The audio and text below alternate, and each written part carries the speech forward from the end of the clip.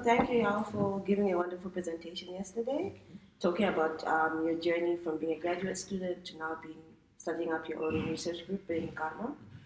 And I just have a few questions for people who are not there at your talk yesterday, but still want to learn from your career trajectory. So, as you know, a lot of PhD students, after they finish their graduate studies, feel a bit burnt out, and they're kind of at odds about whether they should just jump into a postdoc or what else they should do in either in academia or go into pharmaceuticals.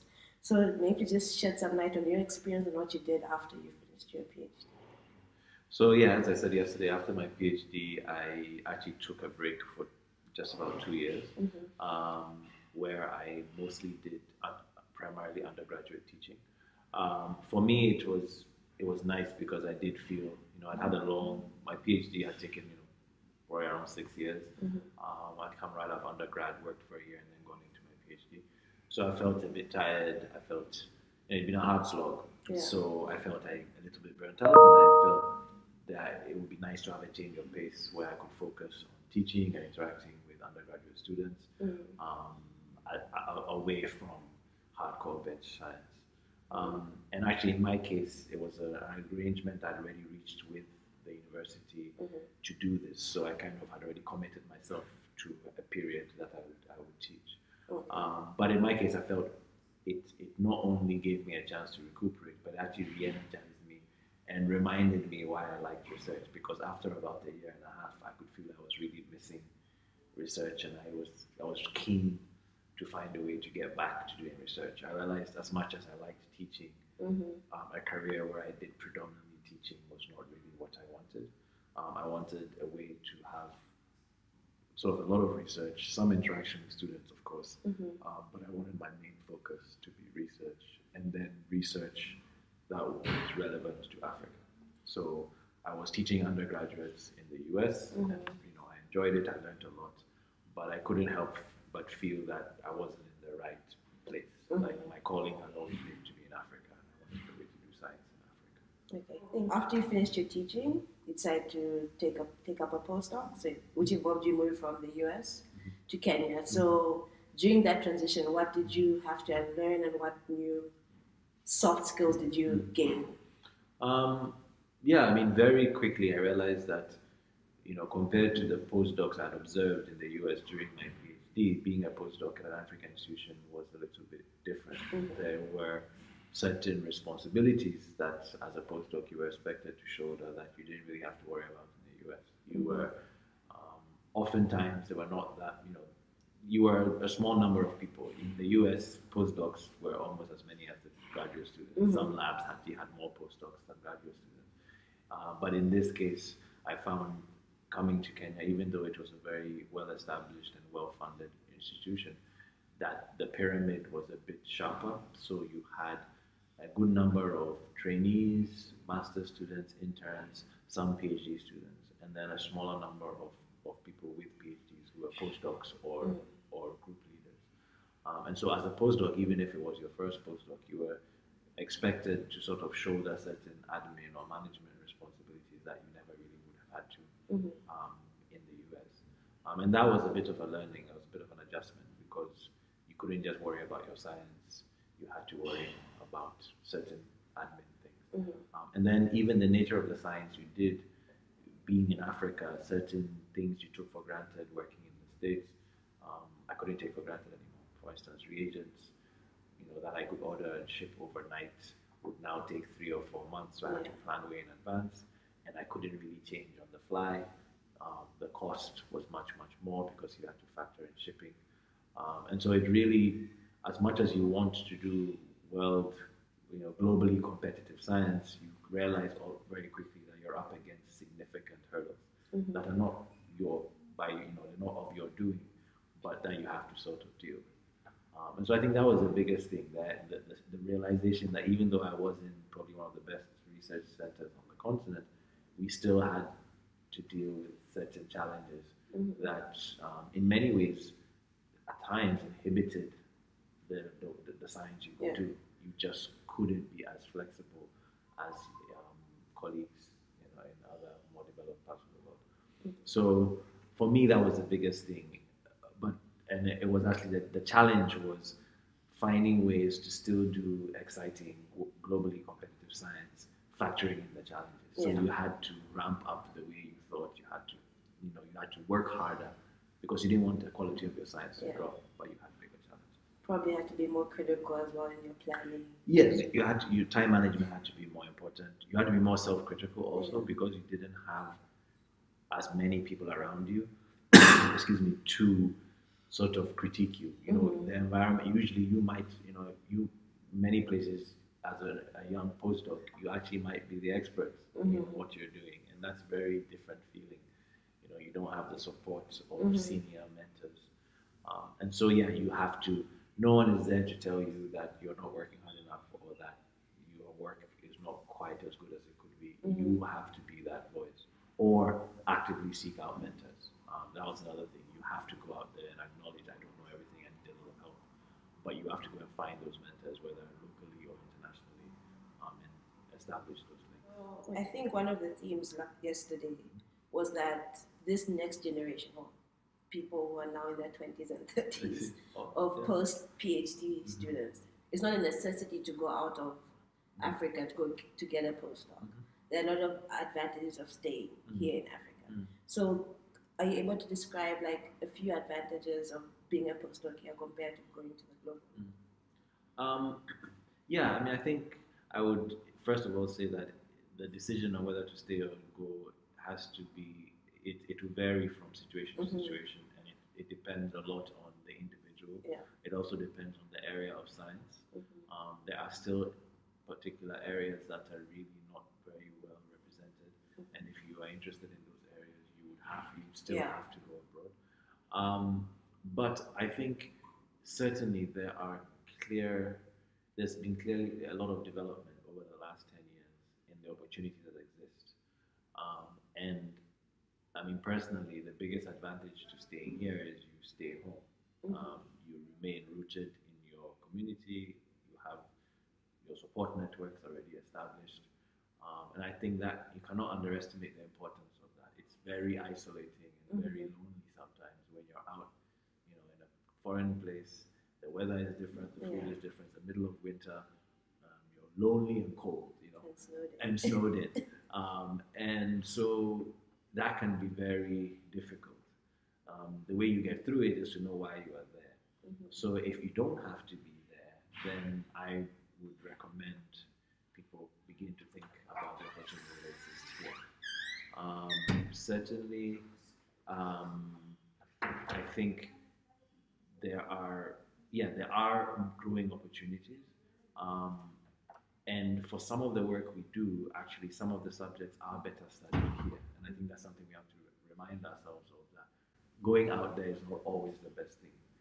If you study an infectious disease, HIV, malaria, tuberculosis, or some other, biomedical issue that is well represented on the continent, perhaps better represented here than elsewhere, there are clear advantages to developing a body of work globally.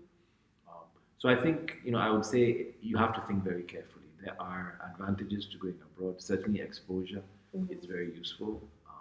I think all the current success stories of African scientists, the thing they have in common is they've had exposure. So I'm not against the exposure. I think what people need to factor in is the length of time. Perhaps we need to transition away from long 2-3 year stints abroad to maybe more fragmented blocks of time spent doing a bit of research in a collaborator's lab, returning home to do some work, and going back. So very structured, targeted training periods abroad as opposed to long stretches. Because as I said yesterday, the biggest challenge to returning is leaving. And as many of us are passionate about trying to reverse or prevent brain drain, the biggest problem is when you go, life happens and people potentially, end up staying for many reasons. So I think if you're somebody who is very keen to remain in Africa, then it has to be something that you consciously think about, how you can design your postdoc to prepare you adequately to be a scientist. You'll come back. Okay. Yesterday you talked about being rejected for one of the prestigious fellowships, even though you and also your mentors and many people you had consulted felt that you ticked all the boxes, and you're taken aback by that failure.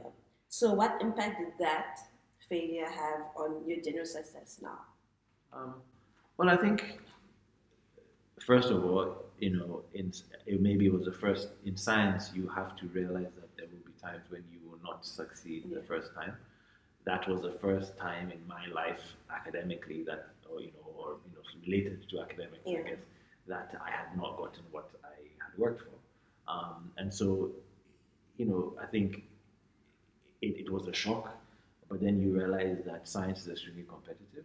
There are, at a certain level, everybody is very smart. So whereas, earlier on in your education, you were at the top of your class and, thinking quite easily, as you continue to grow and specialize, you are now with everybody else who was also top of their class. And so I think, in a way, yes, it was painful, but it was, first of all, it was a good lesson that you don't always get. Nothing that things don't always work out the way you plan, even if everybody around you is supportive and thinks you are fantastic. Perhaps you are fantastic, but there are just other fantastic people, and the way things fall that year, you don't get selected. I think as a scientist, you have to get used to a certain amount of rejection or disappointment. For me, it turned out to be fortuitous for the sake of the fact that I now look back and I don't think I was quite ready to be an independent scientist. That fellowship would have afforded me, it was a training fellowship, but it would have afforded me a certain amount of autonomy. And looking back, I think I wasn't ready for that. Um, Not getting that fellowship actually provided me the, in a way, indirectly provided me the opportunity to do a long postdoc under very supportive and very good mentorship. And so personally, not getting that postdoc actually turned out, that fellowship has turned out to be a very positive thing because I feel it gave me the chance to mature. It also, I guess, was a good lesson in rolling with the punches. As a scientist, you have to get used to the fact that Nobel Prize winning scientists have had grants rejected. Yeah. We all get grants rejected. You don't take it personally. It just makes you work harder for the next one. So that was a good lesson. It's probably a lesson we all have to learn at some point.